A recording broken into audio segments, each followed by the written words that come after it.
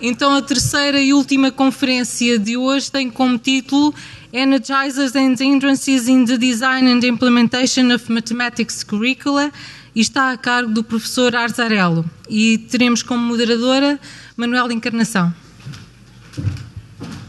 Muito obrigada. Boa tarde a todos. Eu talvez seja a pessoa mais outsider desta sala.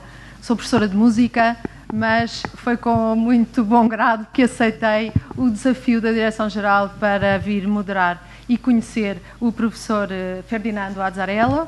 A música e a matemática são, de facto, linguagens universais, com muitos pontos em comum, mas também muito diferentes. E, nesse sentido, eu sinto-me à vontade, não tenho trauma com a matemática, sinto-me à vontade para poder estar aqui. O professor Ferdinando Arzarello é professor titular de Educação Matemática no Departamento de Matemática da Universidade de Turim, do qual também foi presidente. Presidiu também a Scuola di Specializzazione all'Insegnamento Secundário, de 1999 a 2003, bem como ao mestrado em Educação Matemática na Universidade de Turim, e é atualmente o responsável científico por 2 Massive Open Online Courses para professores de matemática oferecidos pelo seu departamento. É autor de cerca de 150 publicações científicas sobre temas de educação matemática, as bases da matemática e lógica matemática, principalmente em revistas internacionais e monografias. O ensino da matemática constituiu a parte central do seu trabalho de investigação, em particular o ensino da álgebra, geometria e análise, o currículo da matemática, o estudo dos processos de ensino e de aprendizagem matemática, com particular interesse nos quadros semióticos. Participou em vários programas de formação de professores e desenvolvimento curricular para o Ministério Italiano da Educação e da União Matemática Italiana. Foi orador convidado em várias conferências internacionais em todo o mundo, tendo participado em vários projetos internacionais de investigação relativos à educação matemática. Foi presidente da Comissão Italiana para o Ensino da Matemática, de 98 a 2006, membro do Comitê Internacional de Psicologia da Educação Matemática, de 2004 a 2009, presidente da Sociedade Europeia de Investigação e Educação Matemática, de 2009 a 2013, presidente da Comissão Internacional de Educação Matemática, de 2013 a 2016, atualmente é membro ex officio da Comissão Internacional de Educação Matemática e da Academia das Ciências de Turim. É ainda coordenador de um grupo de investigação educacional em Turim, do qual fazem parte professores universitários, alunos de pós-graduação e docentes dos ensinos básico e secundário. Vou então dar a palavra ao professor Ferdinando Arzarello, cujo título da conferência nos motiva imediatamente para as questões da construção e implementação curricular, queremos saber os seus energizantes e obstáculos na concepção e implementação do currículo da matemática. Grazie, professor.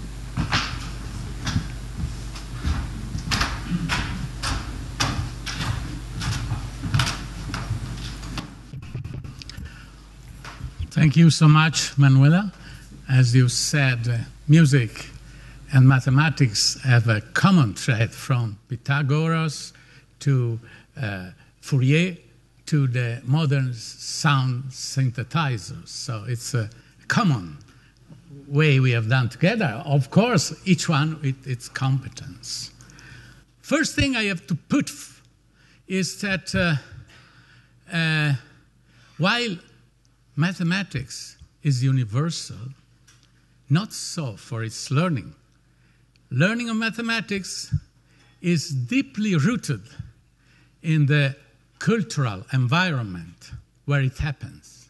Imagine that I made this speech not here looking at Hieronymus, but in Rome, looking at Colosseus, or in Oxford, looking at some college, or in Shanghai, looking at the monuments of Shanghai.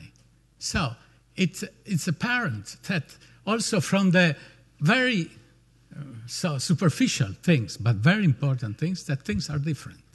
So a consequence of this is that I cannot suggest you things because I am not acquainted with your culture. I know something, but I don't know really. So I remain from the outside, and I'll try to tell you something which I think could be useful, but it's on you to take the opportunity of revising, of designing, or whatever you wish to do with your mathematics curriculum. Of course, you have information from the other experiences, but it's your own concern, particularly not basing, as far as I can see, on foreign inputs, which are not criticized, are not critically investigated. That's the sense of what I'm going to tell you today. So I'm speaking of energizers and hindrances because of this. And energizers and hindrances, there are some obstacles between what we are going to do and such. But the interesting thing and the funny thing is that sometimes there is some ambiguity because of the cultural roots. Something that in a context, and according to some point of view, can be an energizer, help to overcome the obstacle, in particular situation can be an hindrance, and vice versa. So what I am saying must be carefully investigated, analyzed from you, because what I think is an energizer maybe is hindrance in your context. So that's important for me, not to give you the idea to come from somewhere and to tell you what you have to do. I learned as president of ICMAI that there are a lot of approaches to curricula, depending on the situation of the nations, of the culture, of the political situation. Of course, there is another aspect which has been stressed today, particularly by Kuno presentation, namely the issue of globalization. So there are these two things which are possibly contrasting each other. So I start, so here is an overview what I'm going to tell you, and namely some small comments about this 21st century society, which is a challenge for curriculum, as we have heard already. And then some smaller framework for multidimensional framework for curriculum, and some energizers, and some hindrances. And then I'll give you, I'm afraid, only one example from what I call Paideia 2.0. Paideia is a Greek word. I'll tell you what it means. And I think that's important to reflect upon this Paideia. So, 21st century society, it's a complex challenge for curricula. The distinguished researcher, sociologist, philosopher, Zygmunt Bauman, who died a few days ago, by the way, spoke of liquid times.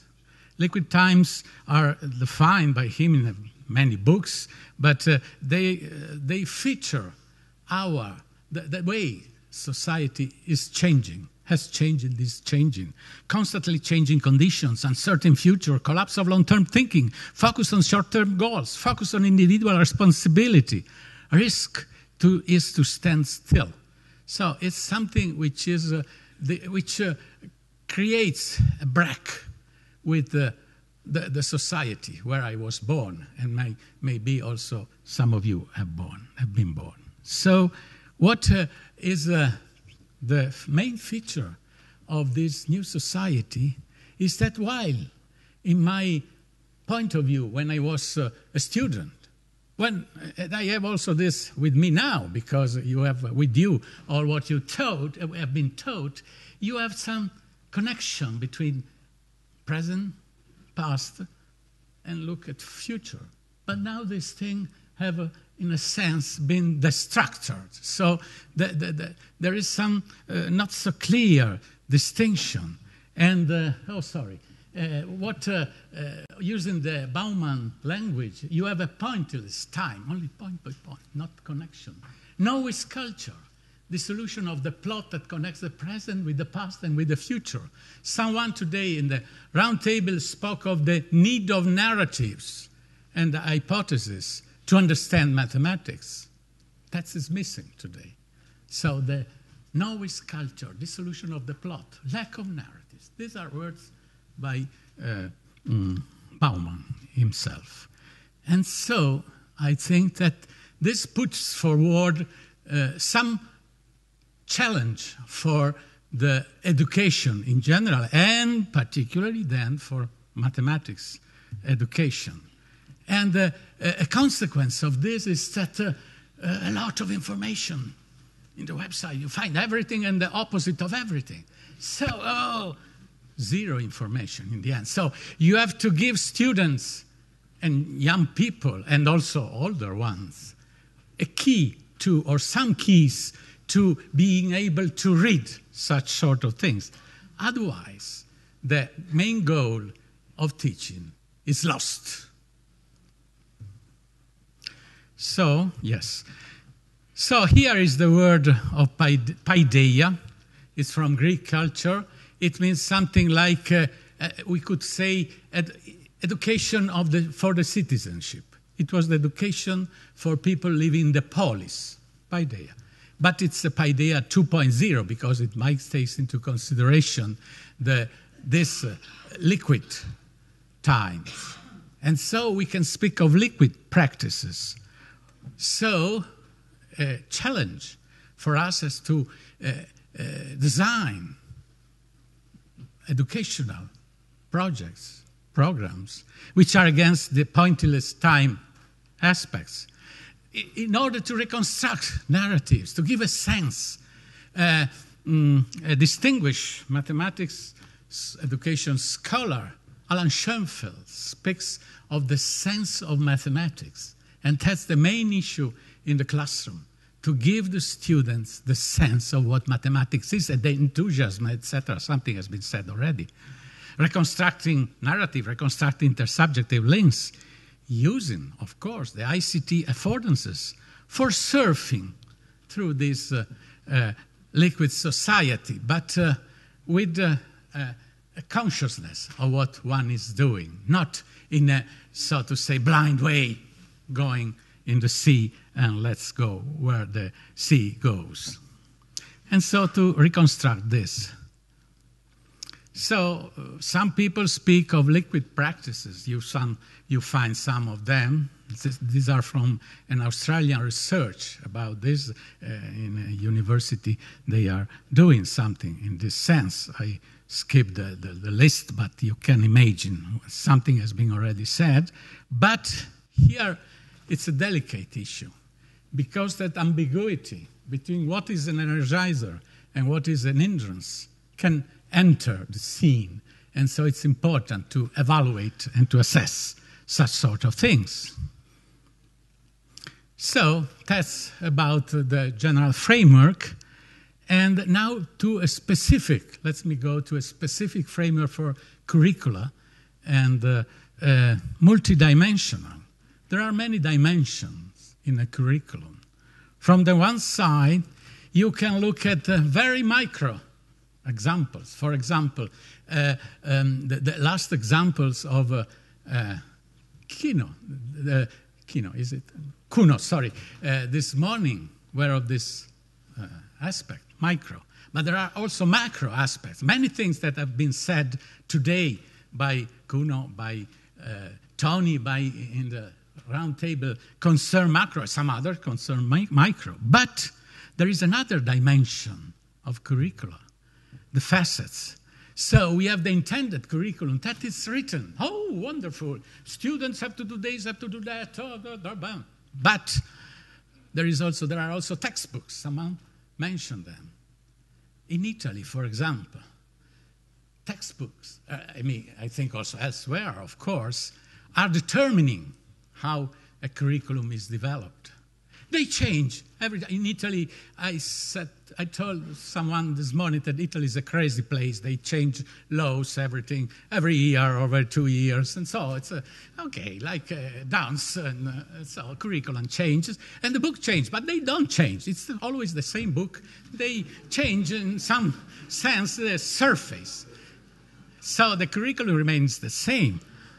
Then there is the implemented curriculum in the classroom by the teacher. So here enters the teachers. Then there is the assessed curriculum. What I am saying today, there has been some discussion about this. What I am assessing corresponds to what has been acquired in the school.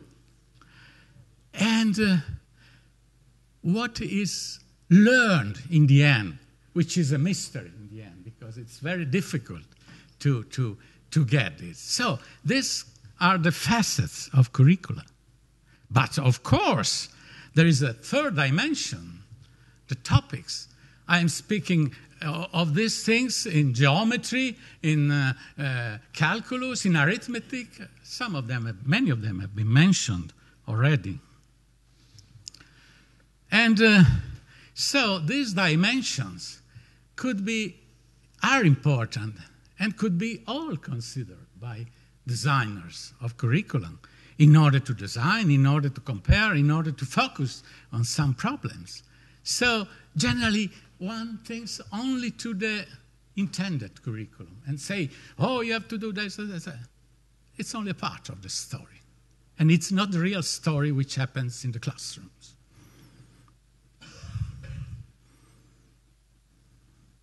So, some small contribution.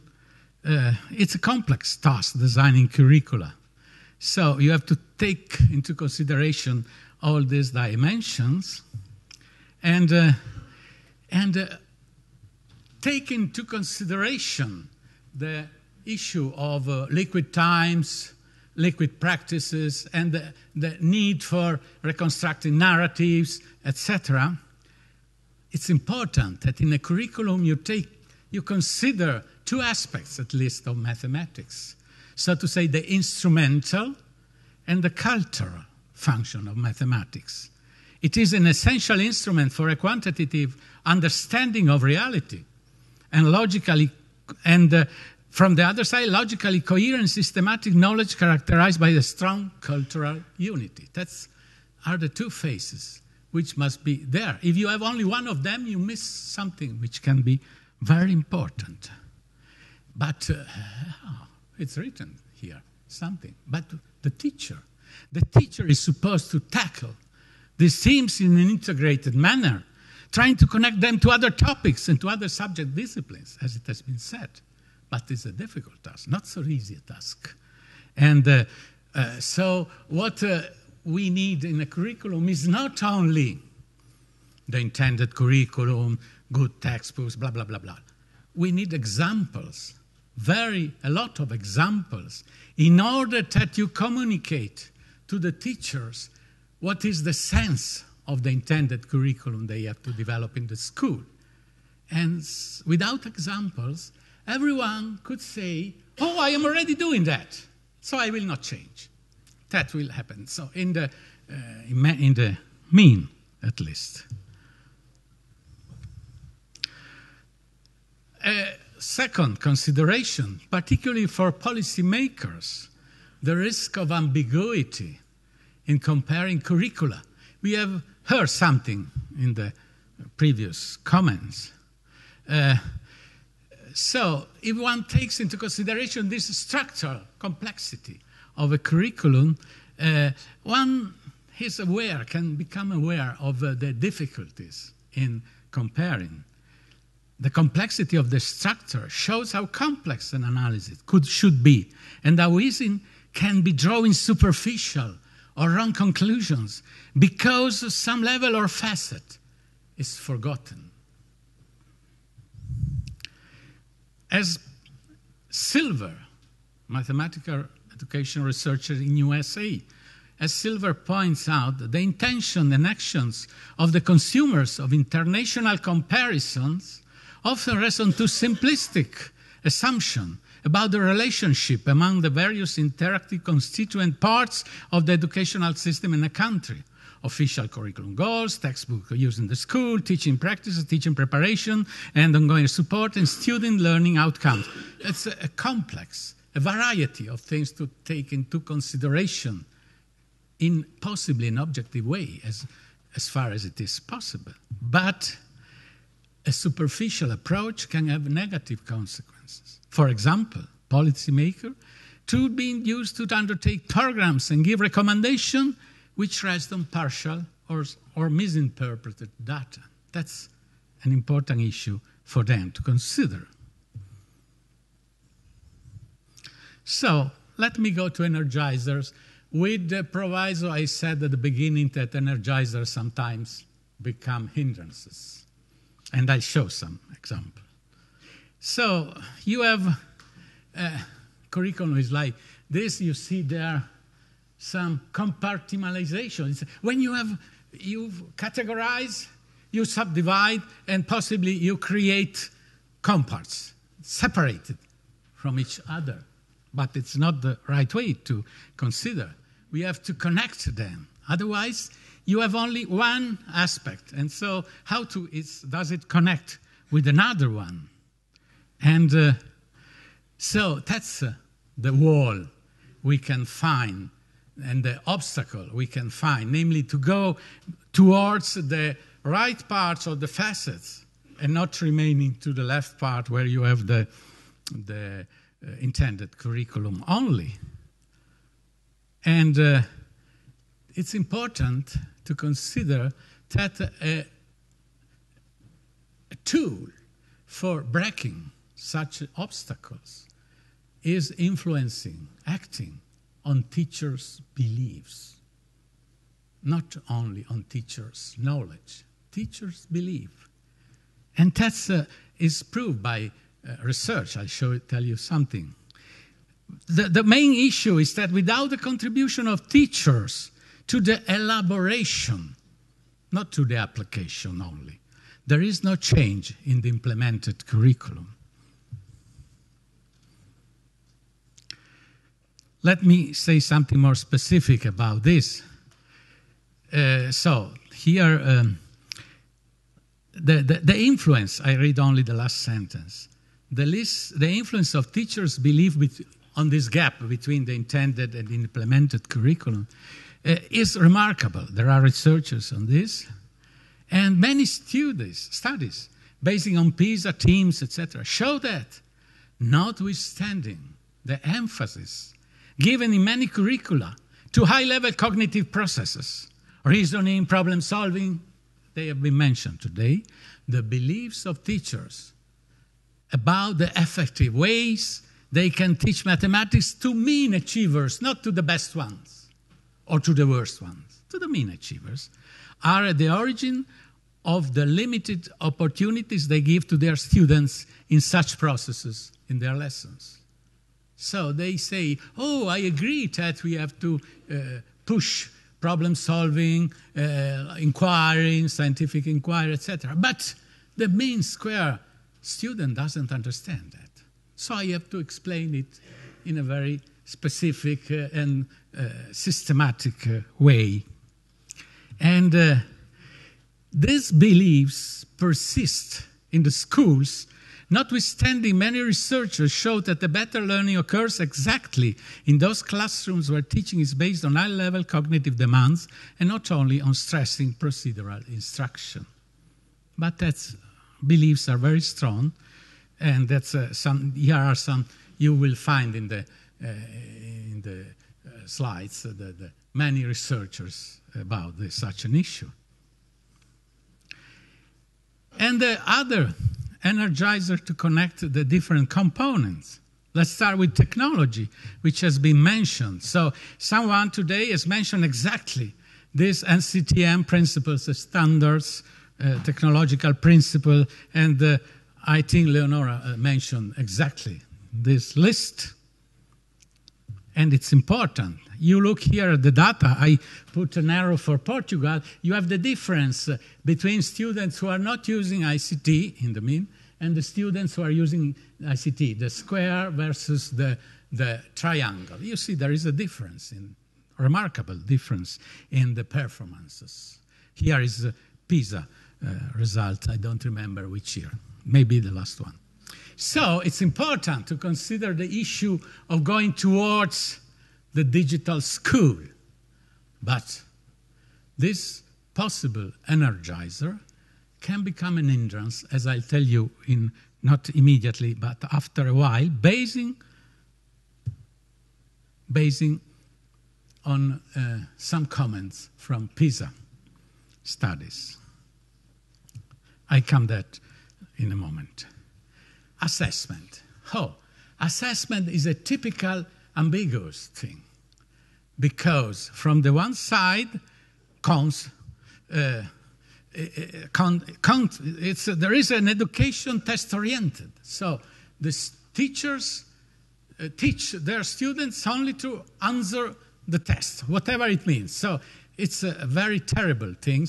There is an old study by some person in Al Cuoco in USA about this, which was terrible. Of course, there are possible also pros. There are possible positive effects on school practices. Teachers look this. And it had some of this kind happened in Italy. In Italy, you know, Italy is a crazy place. It's splitted in different situations. We have northeast, which is comparable with Finland, and we have a southern of Italy, which is comparable with Mexico. So a very, I'm not telling nothing about Mexico, I'm speaking of Italy, of course. But here you look and on the bottom, you have the effect of some interventions in this kind of assessment, of making meetings with teachers in the southern part of Italy. And we have had a considerable increase in... I'll tell something later about this also, if I have the time. So it's a typical ambiguous thing. And moreover, the most important thing is the teachers' educational program with the collaboration of all instances. Here is what happened in Italy. So I don't pretend that this can happen in or must happen in Portugal. I don't know, as I said, and I only tell you what happened in Italy that I know. I was responsible for most of these things here. So with the Italian Mathematical Union, we had a commission, a big commission, which at the beginning of the century or of the millennium, if you wish, we started working. It was a commission made by mathematicians, math educators, teachers, all on the plane of equal responsibility. And they proposed a curriculum. It was funded by the Ministry of Education in collaboration with ICMAI. There were also the Statistical Society, not only the Italian Mathematical Union, but as Statistical Italian Society. And we elaborated the curriculum and 200 examples of activities in the school from grade 1 to grade 13, which is the last grade in higher secondary school in Italy. Then this proposal was improved in another project from 2006 to 2015, MathAbel. It's an acronym with the name of Abel, of course, where we had interactive online activities with teachers and also a blended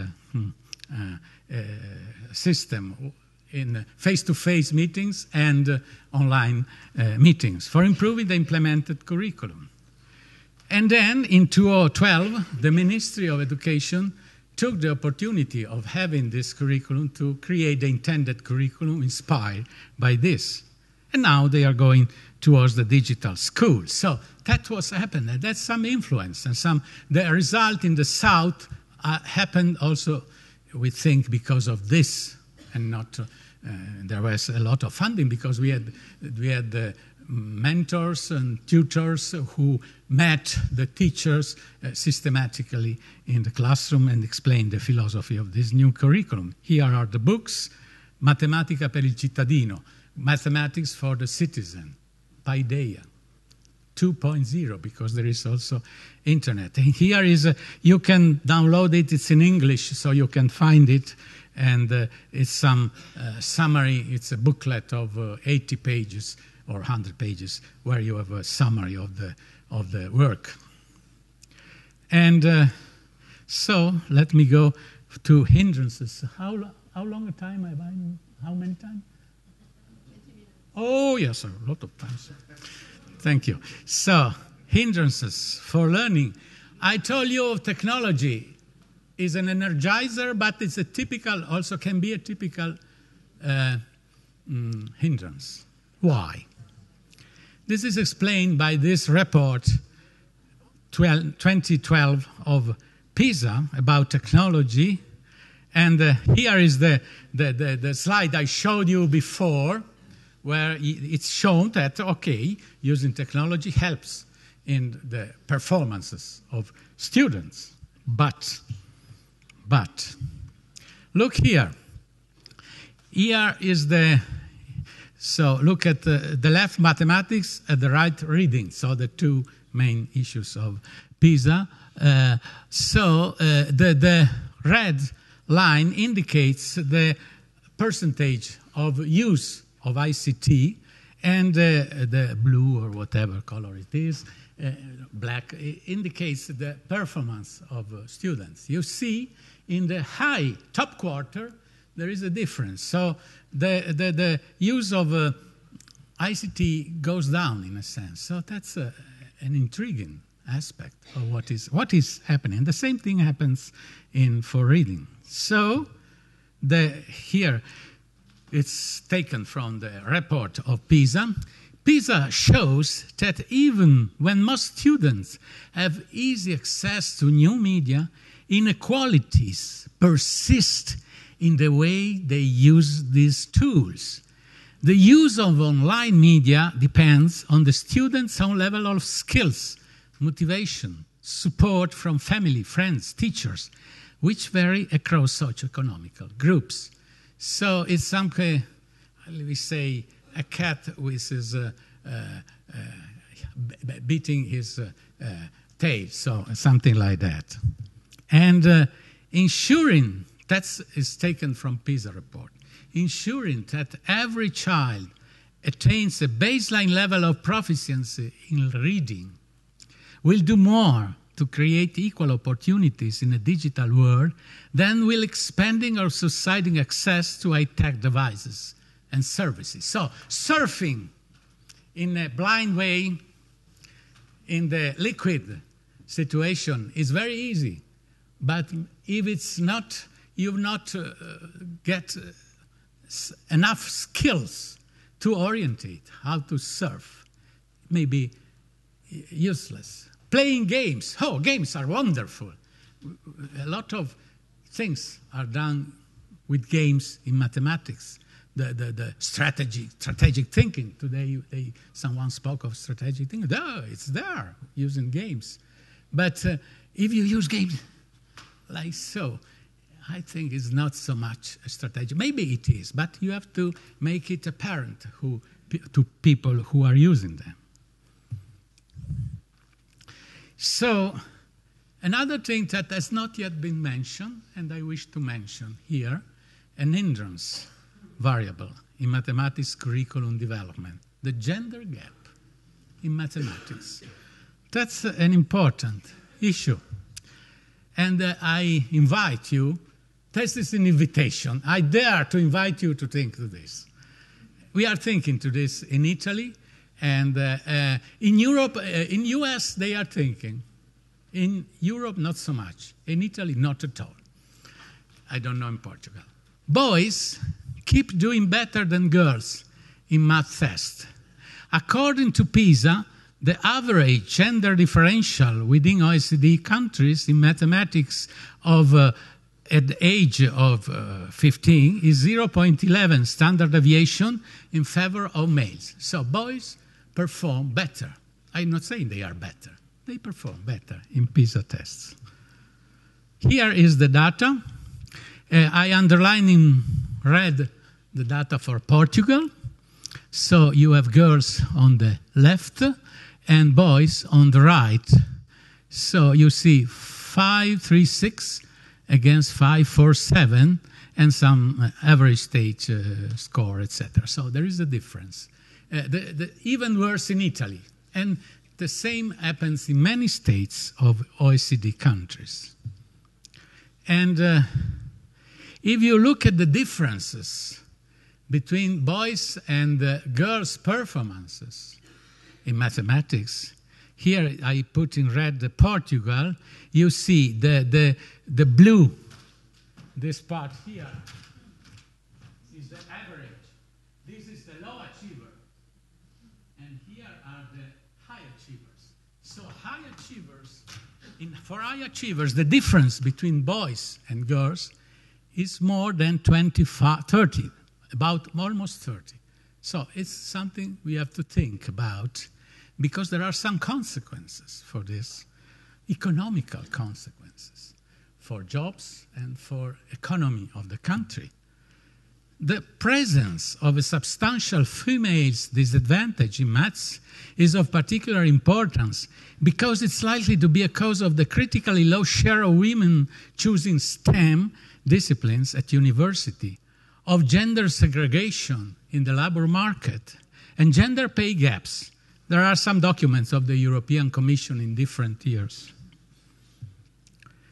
The main funding from researchers in USA, they are the most advanced for this, about primary school, confirmed by PISA surveys at 15 years, is that the math gender gaps starts as early as in kindergarten and increases with the age of the child. In Italy, for example, it dramatically increases at the grade from grade 5, 6, 7. It's increasing, and then it increases more. But that's the point. And so I don't know the specific data for Portugal from this point of view. Maybe they are interesting. Yeah, I told already that the gender gap is higher for top-performing students. Initially, boys appear to do better than girls among well-performers and worse at the bottom of the distribution. By third grade, the gender gap, still larger at the top, appears throughout the distribution. So it increases. But the starting point is not that for genetic reasons or things like that, girls are worse than boys for performances in mathematics. Survey responses regarding self-concepts in mathematics, year 5 and 6, and in the importance of math for their future life, year 10, show that boys are substantially more confident on their own abilities than girls are, and that they are more aware of the importance in math for their future. So, in a sense, the girls renounce to do mathematics because they, at a certain age, they think they are not able to do that, they are not, they do some other things. So that's a pity. Reducing the gender gap in STEM education and decreasing the number of women graduating STEM subjects leads to an increase in labor supply and employment. This could help reduce bottlenecks in the labor market. There are some data for this. Here you look at the GDP per capita is a projection for 2030 and 2050. The blue, the dark blue, indicates the difference if girls had the same performance as boys in such things of mathematics. There should be an improvement of data, which in absolute value would be substantial, and you see it would increase. So that's important. How to face this? The one hypothesis, but that's to you to decide, is to support laboratory approach in mathematics. It seems that, according to some researchers, this could increase the fact that girls become more confident in mathematics. I leave this to your thoughts and to policymakers' thoughts also. It's an important, crucial, also economical issue to consider. And now, let me come to Paideia. How long? 5 minutes, okay. An example. So, before, I propose you an example of the thing. You remember, Paideia is that things that try to reconstruct the narrative, the links between past, present, and future, to give students also, to give, so to say, to introduce in the school some critical thinking. So it's important that our students get jobs and get the good jobs when they finish their schools. But it's also important that, because one of the main issues of this new economy is that things change rapidly. So one gets a job, then after 1 year he has to change the job to another one, and the flexibility is important. But flexibility is gained also getting a knowledge on narratives, not only on specific things that you are good to do in that case, are not able to do in another case. So here is a proposal, and I would like to make a comment before introducing it. It concerns secondary school, but I was thinking to some comments today about arithmetic and the fact that you have to look, it's important, of course, arithmetic, mental models, etc. But no one, as far as I remember, mentioned a very important issue. Someone mentioned the fingers to count, but there is another thing that is used when counting. Language. Language creates something which is different from fingers and different from the representations in base 10 numbers. In Italian, I think also in Portuguese, we have different things. Other languages, even worse things. Remember, think to French language. 99, which means to say 99, they have to say 4 times 20 plus 19. Danish language is even worse because there are fractions inside. So, and that's what is the fact, is that students are exposed to different representations, including language, and they have to surf among that, to get the skill to go from one representation to the other. But this is really mathematics. Mathematics is not numbers. We don't mean numbers in the street. We have tables in the street, in the room. We have cars, etc. So I say the word car, and there is a car. There is passing. There you say the word table, and here is a table. But to say the number 3, where is number 3? I can write this in this way. I can represent this in this way. I can see toi or whatever. And so the issue of mathematics is the interactions between different representations, not the interaction with the things. Sometimes is not so clear that. So I wish to tell this, but now I come to, and this also is a Paideia 2.0 possibly, and here is the example, and it's concerned the processes of change.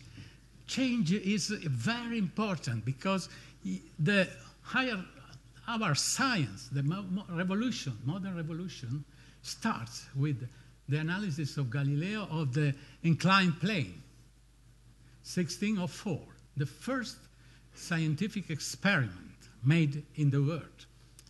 But today we have different things where processes of change are important. You can have them in the iPhone. You can look at the growth of plants. You can look at population growth. You can have a lot of data from the website, controlling them, etc. And so it's very important thing. David Toll speaks of cognitive roots of mathematical concepts. When something is a consonant, cognitive consonant, what your being as a person in a certain culture. But there is, and this is very important, change is something like this. It's a cognitive roots. Every one of us draws attention to something which changes because of surviving problems, of surviving, probably for surviving when we were at the beginning of our history. But it's epistemological relevant because it's the origin of the scientific revolution and the origin of calculus. And it's culturally important. It helps to understand change in climate, economy. And so it's a crucial issue in 21st century economy, society. But didactically, there is a strange things in many Italian, also in other countries' book I checked. Fine differences are not there. They are not the usual curriculum. They are not there. But they are a powerful tool that can be easily implemented with didactical software. And it's understandable very easily, the difference. What is more evident than the difference? And allow modeling a variety of phenomena from early grades. We have not to wait for the I don't know which grade in Portugal. In Italy is the last 2 grades. It's at the end of 12 and in 13th grade that they teach differential calculus. So that's a pity. Most of science cannot be explained with its own language. But there is also a finer idea of language, which is in everyday language. Look at here. This difference of the surface of the 2 leaves is in absolute value 5 square centimeters. But everyone understands that the increase in the left is much more remarkable than in the right. Why? Because we have, in one case we have 100%, in the other case it's 10%. So it's a relative change. The relative change, which is a basic tool in economy, in biology, in everything, is not so present in our books. At least I'm speaking of Italy, don't know, in Portugal. And so that's a very simple. So it can be increased. You can do a lot of things with such ideas, also from the mathematical point of view, using, here is GeoGebra, but you can use a lot of different software, looking at different environments, the graphical environment, the algebraic environment, the spreadsheet environment, to connect them each other. So this morning, Greg Mayer spoke of the instrumental approach. Here is a typical instrumentation. Well, if you can use, you find such sort of things in iPhones, in mobile, in computers, so everything is there. And here you have some, I have not the time to enter, when you are looking at the relative differences, when you remain to polynomials, the relative differences are going down. There is nice economical interpretation for this.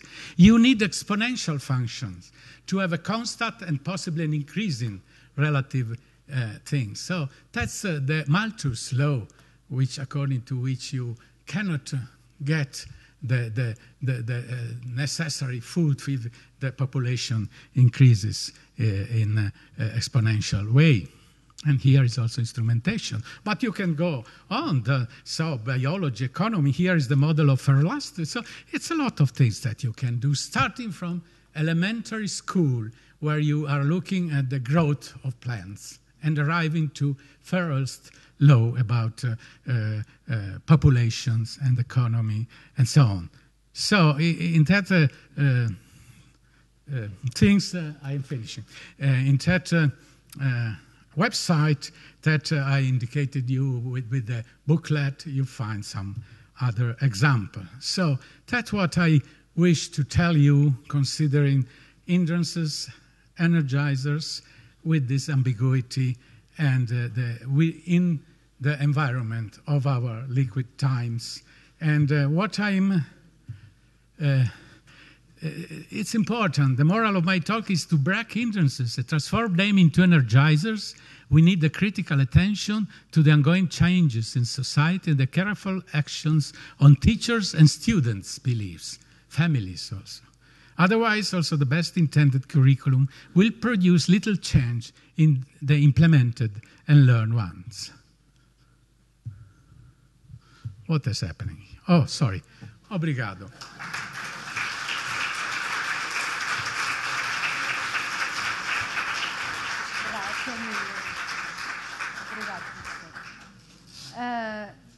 Com a quantidade de energizantes e obstáculos que temos e a complexidade do processo curricular, abre o debate Agora temos, já estamos adiantados, 10 minutos.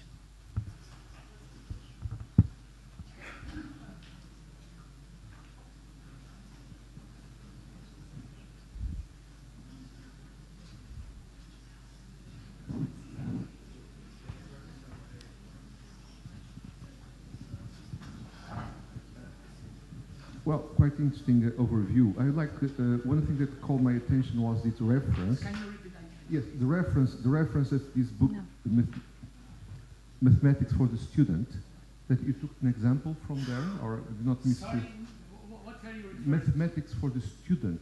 You gave a reference of some book that we can get from. No, I misunderstood you. Yeah, there are some books in Italian, so with such sort of things. So all right. I Okay. can send you. There is a book, a very nice book written in last year by a very good expert teacher.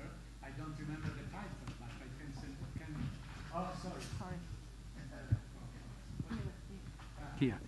Sorry, he asked, you understood the question. Yeah. And my answer was that for students, as far as I know, in Italy, there is a nice book written by an expert teacher for secondary school, where you have some types of examples and other also of this kind. His name is Domingo, which is a name familiar with you, and Paola, which is the family name, not the Christian name. Domingo, Paola. I don't remember the title, but I'll send you to the organizer the title. It's in Italian, of course, but I think it's not so difficult to read. And maybe there are other things. As far as I know, in Italy, there are not so many things like this.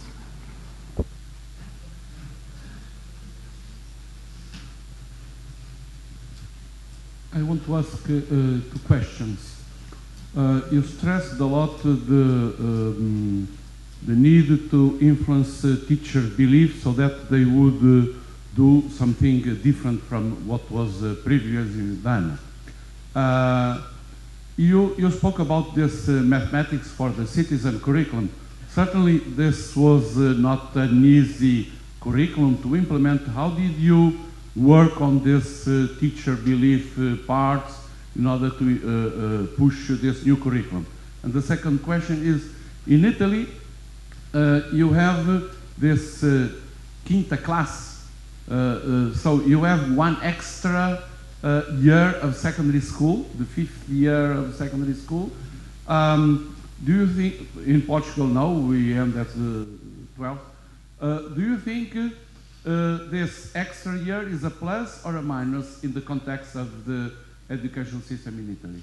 So I answered before to your second question. I think it's a minus. The Ministry of Education thought to eliminate it, but there were some technical problems. If you eliminate the last year, in that year you have double number of students attending universities, and university cannot afford that. So it's very simple. And so they decided not to do anything. But it's too late for students they take their abitur at age of 19, so it's too late. So that's and the first question was, yes. Oh, it was a very difficult task. In fact, because we published the book, we made some conferences, and the books of you saw the titles. So we decided to to elaborate a second program that was the Matabel project, and because of some funding for Europe, we got some money, particularly for the southern part of Italy, which is a depressed zone from many points of view. And with that, we elaborated this blended. So we first instructed the authors of the Matematica per il cittadino, Mathematics for the citizen, instructed about 200 expert teachers to be tutors for making meetings with the school. So the school had to organize in networks, small networks, and each tutor had the responsibility of the network. So they met online, and they were illustrated the activities. Meanwhile, the activities had been changed, adapted to the digital school and things like that. And they also had some face-to-face meetings, not so many, 3 meetings, one at the beginning of the course, one after a while, and one at the end. And in the meanwhile, they met on the website using a platform, etc. And the teachers used that materials, or some of those materials, in their classrooms. They discussed them, they interacted each other, telling which were the difficulties. They had to compile some comments, etc. So that's had some effect, particularly in the press zone of Italy, particularly in the southern of Italy. That was, I don't think it worked in a marvelous way, but it worked in some way, and the PISA results, I think they show that. Oh, by the way, the material for Matabel concern only 5 years, and then namely from grade 6, 7, 8, 9, 10. Then we made also something for primary school, but the last years were not there, so are not there. Thank you, Professor. E terminamos aqui, não há mais nenhuma intervenção, terminamos aqui e agradecemos ao professor Arzarello pela sua conferência.